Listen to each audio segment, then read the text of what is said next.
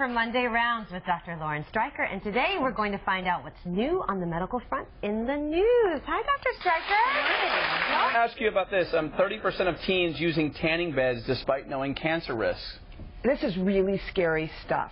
We are looking at enormous numbers of teenagers who think that having a tan makes them look healthy and that healthy glow, and in fact it's the exact opposite. There's a dramatic increase in melanoma, which is a life-threatening cancer, in these girls who are using tanning beds. And tanning beds for anyone are dangerous, but the younger you are, the more dangerous it is.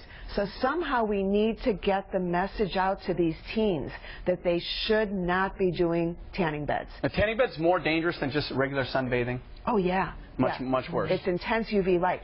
Spray on. Spray on is great. Totally safe. All right. It works for Snooki. All right. Thank you so much, Dr. Streicher. If you have a question for the doctor, you can always send an email to WCL@WindyCityLive.com and put Ask the Doctor in the subject line.